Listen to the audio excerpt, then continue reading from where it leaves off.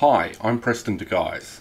In this video, I'm going to take you through how PowerProtect Data Manager handles extended retention. Now this has changed in Data Manager 19.8. In versions prior to that, keeping some backups longer was referred to as backup promotion. Now, in Data Manager 19.8, it's referred to as extended retention and handled a little differently. The great thing is that gives you more control, more options, including a new yearly retention model and a great new configuration system. With yearly extended retention added, there's now 3 options, each with different use cases.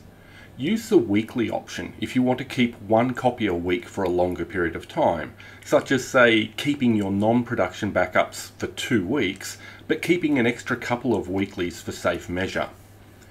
Use the monthly option if you want to keep a monthly backup for a longer period of time, such as keeping your monthlies for 7 years, or maybe just your non-production monthlies for a year.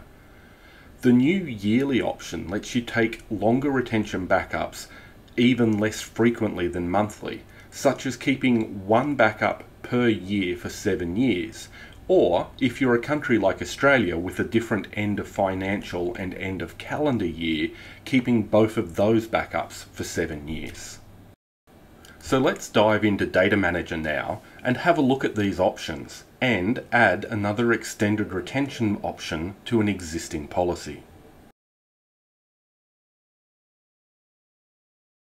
I'll expand protection and go to protection policies, then edit an existing policy so we can have a closer look at this new configuration option.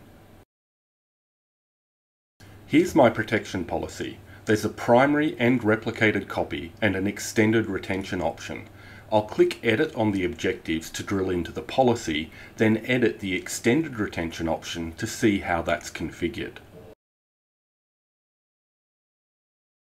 This is my current extended retention option. Every month, on the last day of the month, I extend a primary copy and retain that copy for an extra 2 months. I'll flip through the different extended retention options to let you see how their configuration differs. First, let's check out the weekly option. For weekly extended retention, I choose which day of the week I want to extend the retention for and select the time frame I want to extend it. The time frame, which is currently on screen showing 2 months, can be set in days, weeks, months, or years. You've already seen the monthly extended retention option, so let's look at the yearly option. In this case, I can choose whether to extend a copy generated on a specific date of a specific month, including a last day option so you never have to worry about month lengths, or I can choose to extend a backup based on a specific occurrence of a day within a month, such as the first Monday of August.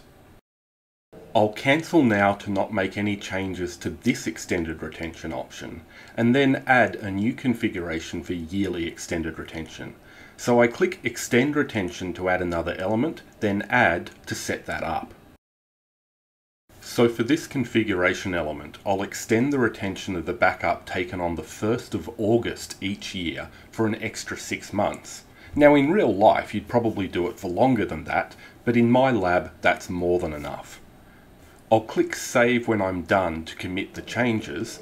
Then, because I don't want to adjust any other configuration for the policy, I'll click through the rest of the configuration wizard until I can click Finish. Clicking View Details takes me through to the Jobs dashboard, where I can see the policy configuration changes running and a new Data Manager disaster recovery backup being taken. That's the new PowerProtect Data Manager extended retention option. Thanks for watching, and be sure to check out the blog for more details.